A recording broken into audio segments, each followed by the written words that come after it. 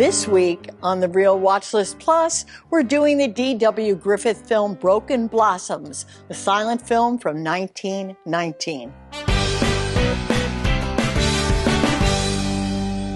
Broken Blossoms from 1919. A frail waif, Lillian Gish, abused by her brutal boxer fathers in London's seedy Limehouse district, is befriended by a sensitive Chinese immigrant, which leads to tragic circumstances. Now, this doesn't sound politically correct, but it is part of it. It's based on the short story The Chink and the Child by Thomas Burke, which was part of his Limehouse Night series.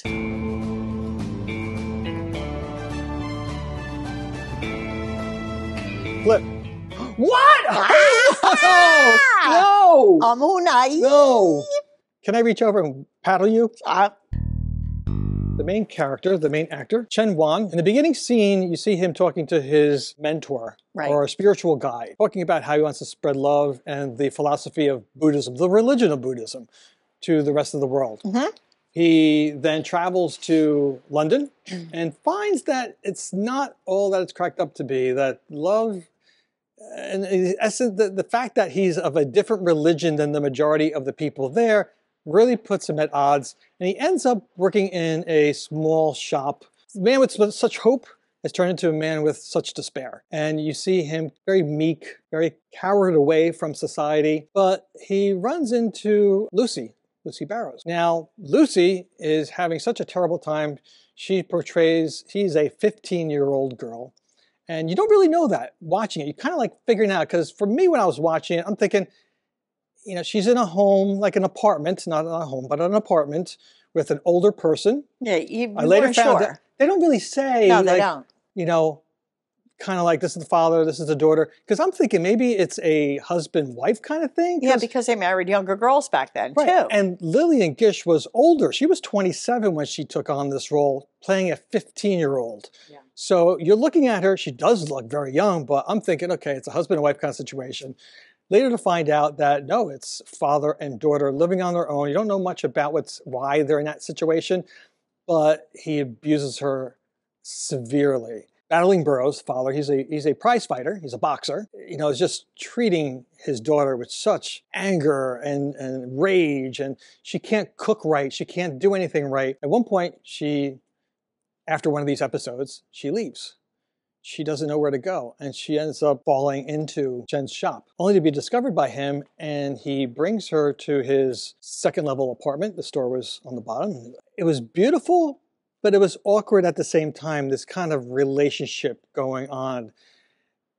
Knowing that she was 15 years old and he was older, I'm thinking, okay, is this a period thing where that kind of a relationship would have been acceptable? But do you think we think that way, or you think that way because of what we think modern thinking? Do you think audiences were thinking that way? Or were they thinking he was just sweet and a religious man and kind? Well, okay, so... But I was always thinking in the background, you know, is he a pedophile? Is he an opportunist? Yeah, is he trying to like take advantage of her?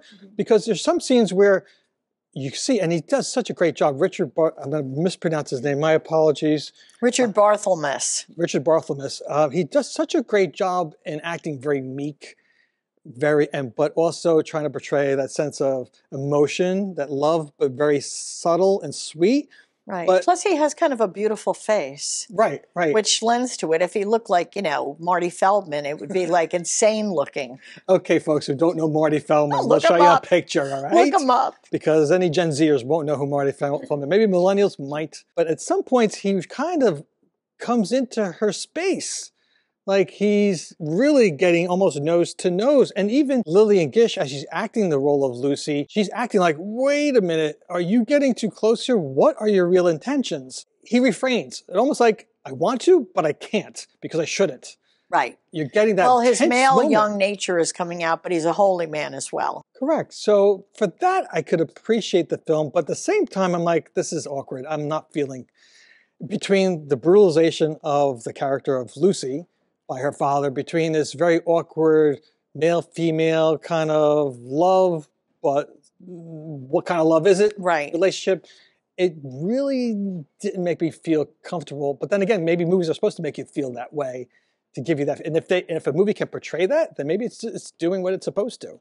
She falls asleep. He falls asleep. She wakes up the next day. Now think about it. If you're a 15-year-old and you're not home especially by night, with the brute that's a father. especially with the brute that is her father. Of course, now the father is in a rage. Where's my daughter? What's going on? So, and these side characters, these like gossipers, these like snitches. Snitches. Little snitches in the people store. also are portrayed in this movie, and they finding the daughter in his apartment. Now he walked away at one point, so he wasn't there to see it happen. She gets dragged home. He follows her, figures out where she is, only to find out that she had been brutally beaten and died. So he kills the father out of revenge. Now, a loving man, pacifist, is now killing someone. It's like an Amish person doing it, almost. Right. Shoots him, goes back to the apartment. Now they discover, all these people are discovering, oh, he's been killed. What am I doing? Let's go get him. Let's go get the Chinaman. Yeah. Only to find out that he ends up killing himself. Commits suicide. Yeah.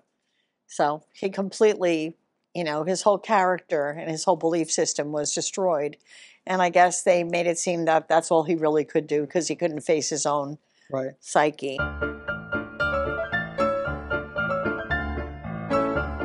I like this part of our show now. So while you're watching Broken Blossom, you can enjoy a cocktail of the period of time in which this took place. So today's feature, the Orange Blossom. Okay. So picture this, America, 1919. Talking about speakeasies, jazz.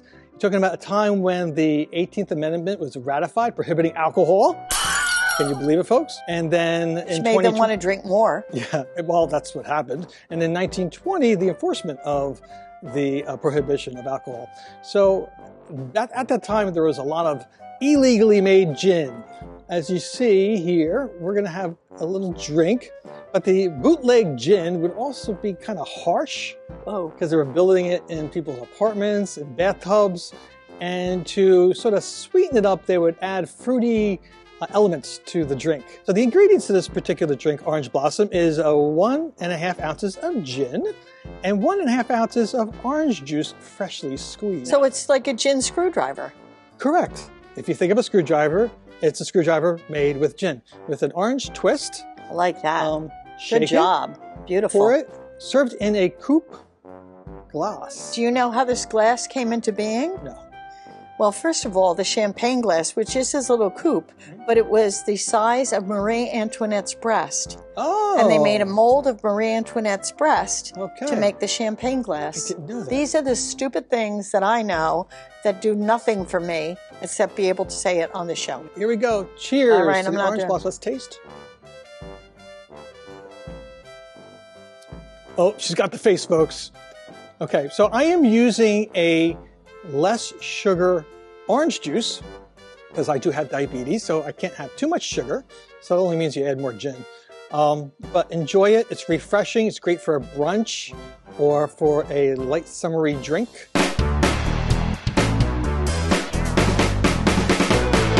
The original, the source material, he was not like a religious Zen type sweet person that was a person who observed and wanted to do well in mankind. He was a drifter from Shanghai. He was an opium. He was a thief. But then they changed him to a Buddhist monk because they didn't think American audiences would like it. They had to clean it up because, of course, remember, there's no rating system back then. But they wanted everybody, and the silent films were becoming big in the theaters. It was people's escapism. So D.W. Griffith changed it, and he changed it to, they thought they'd be prejudiced, and they'd ban this picture themselves, the audience. So he changed them to a pacifist. You mentioned something interesting, the reaction from the general public when watching this film. Now, during that period of time, you saw a lot of film introducing Asian characters, not played by Asian actors. Yeah. Any of the main characters, they were played by white men or white women. Yellow peril. And they called that at the time. And it's like we have all the DEI casting now, but they would never allow now a white to play a Chinese man. Right. A lot of xenophobia. There was so much prejudice against it, especially you think about it today, where there was prejudice against the Chinese with COVID and, communists and the war machine that China is now. So it's kind of like, in a certain way, history repeats itself. Yeah, the more things change, the more they actually stay the same. Exactly. And that's why you have to study history in order to know what to do when things happen now. With Chen Huan, that Richard Barthelmess, who played, he actually did his own makeup. But the way he made his eyes look like Chinese, he wore a giant rubber band stretched across his forehead. So Limehouse, that particular area of London, was a very poor, an area where a lot of Asian people have emigrated to. So you have that mixing of the folks that are living there and the folks that are moving in. Sort of like what's happening with today's standards, dealing with immigration. So you're getting that same kind of vibe then. The only difference now is when you live by the water, you're paying $1 zillion. I know, Back then, you were rotten fish, crazy sailors, drunken. So it's like over time, it's kind of flip-flopped. This is labeled American cinema's first tragedy. And it was remade into a 1936 talkie that they wanted D.W. Griffith to do, but he didn't want to do it. Right. And it went to a hack director, John Bram, so it was just like garbage that nobody looked at. I don't know if it was garbage, but I use these cinematic terms. It wasn't critically acclaimed. No one talks about it. It was actually, during my research, I came across it, and I'm like, there's another one, and then it was just... I know, it's not even worth barely talking about it. Let's give a snippet to our audience. All right, so we're going to go to GW because he was a really big shot. And he was born in Kentucky, and that had a lot to do with his background. His father was a former Confederate Army colonel and a Civil War veteran. Well, do you see the pattern here to a movie he made? He grew up with his father's war stories, hearing everything, and of course he was on the side of the South. He actually worked for the Edison Company as a porter before anything, and he was offered a job with the Mutoscope and Biograph Company, which got him into films. He directed 450 short films, and of course the biggest one that he would perfect his style would be Birth of a Nation. To this day is extremely controversial because it was mostly about the rising up of the Ku Klux Klan. And it's a great film to study. Matter of fact, I took a class on it one time and it was really great. But it's a film that should be talked about, not buried. I hate when they bury movies because they think now you can't talk about them. He did the flashback. He was the first person to do a flashback. The iris shot of the eye, the mask and cross-cutting. And in following Birth, none of his other films were as successful as Birth of a Nation. And he was hailed for his narrative filmmaking, but criticized horribly for his racism. And he was a very dichotomous filmmaker. That's my word of the day, dichotomous, which means two different sides. He saw one side and the other side and never the gray in between. So that takes you to Birth of a Nation. It takes you to the Civil War. It tells you what he thought. Also, this was the first United Artists film, and United Artists was created by Mary Pickford, Douglas Fairbanks, and Senior, I believe, and Charlie Chaplin. And they were becoming very powerful, especially Chaplin, because... And DW, too. Right, yes. And if you heard that noise in the background, podcast folks, someone dropped something, we don't know what it was. Yeah, we don't know. There's other people filming. There's a big screen blocking us from them. Another thing, this was shot entirely in a studio, which was very rare for silent films. They used a lot of outside locations. But they couldn't use it because back then America was so pristine. There weren't enough crummy-looking places. God, I wish it was still that way to use it. And they used miniatures in this film. Which were the miniatures? Well, when they were doing the port scene and there's emotions of like boats or things moving along, those were actual miniatures used. That's so cool. One of the techniques, one of the films that used that technique was sort of innovative at the time. Lillian Gish, First Lady of American Cinema, as she's been so honored with that title. She spent 75 years being an actress. She started when she was extremely young. And the wonderful thing about learning more about her is there's so much available. She wrote her own book. She actually wrote a couple of books. Many interviews that you can find on YouTube. So there is so much to admire about her. And you listening to her story growing up, it was her and her older sister, Dorothy Gish. Her mother was looking for work, and as she said in one interview, it was either work or be in the poorhouse, and we weren't going to be in the poorhouse. So my mother worked, she took us to work, and as a clerk, she would come across people in theater and was able to get her daughters to be paid for an appearance in a theater play. And because of that, she got exposed to more people. Matter of fact, one of the people that brought her from theater to the film was actually Mary Pickford, as you mentioned earlier. Right, who started United Artists. Yeah. So it was because of that relationship that took her from theatrics and working in theater houses across the U.S. into film.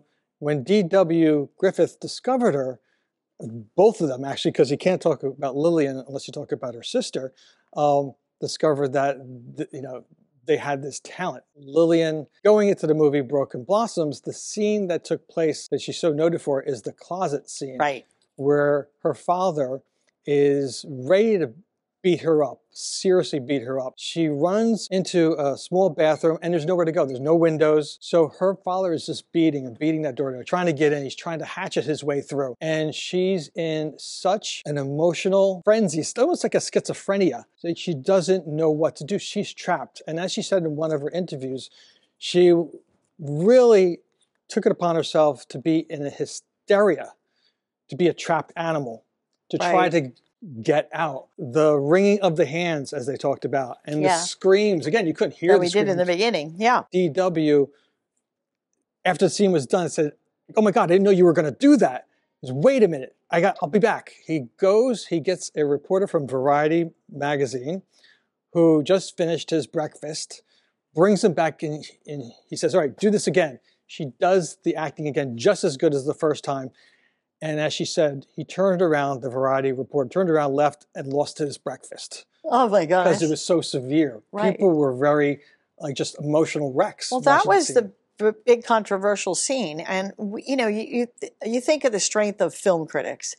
The biggest times for film critics between the 1950s and 1980. Mm-hmm. But back then, it was the audience who was word of mouth. And, of course, everybody went to the picture show because that's all you did. But people were never used to seeing that. Right. And even though I'm sure there was brutality, because of the lowbrow type of people that were drinkers and everything, to see it on film, and it was so brutally done to the point where he beats her to where she's going to die within hours after it, the audiences were completely shocked by this thing. Like they thought D.W. took it, over the edge. On the set of Broken Blossoms, D.W. Griffith developed a romantic relationship with Lillian Gish, as reflected in her 1969 autobiography, Lillian Gish, the movies Mr. Griffith and Me. Now remember, she was 27 at the time, not 15. So is that true or false? I'm going to just guess. Okay. False. You're right. No, there was no romantic entanglement with Lillian Gish and D.W. D.W. had a complex and sometimes scandalous personal life, and during the making of the movie, there were rumors of a romantic entanglement between Griffith and some of his leading actresses, such as Lillian Gish. Although Gish always denied a romantic relationship, the close working relationships with Griffith and intense focus on his actress fueled much speculation. Right. I thought he was too driven a person, if I just analyze it. Mm-hmm. He was too and I wouldn't risk losing a star. Birth of a Nation, 1915. The story is the Stoneman family finds its friendship with the Camerons affected by the Civil War, both fighting in opposite armies. North against the South. The development of the war in their lives plays through Lincoln's assassination and the birth of the KKK. Essential film. I'll tell you the ones you gotta see for silence. Trip to the Moon was one, and this one as well. The Night of the Hunter. A self-proclaimed preacher, Robert Mitchum, marries a gullible widow, Shelley Winters, whose young children are reluctant to tell him where their real father hid the $10,000 he stole in the robbery. It's a tour de force performance by Lillian Gish, protecting these children. She goes against Robert Mitchum, who has love and hate tattooed on his hands.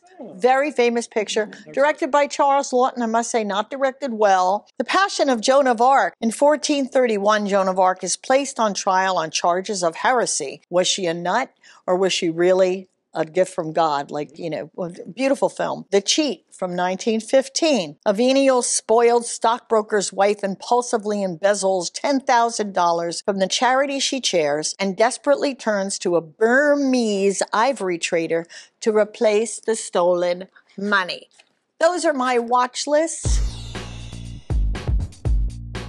Broken Blossoms, critically acclaimed for its acting, for its use of cinematographic techniques, also criticized because of the violence, the portrayal of Asians in movies, but had major influence on future movies. So, Deb, where are we going next?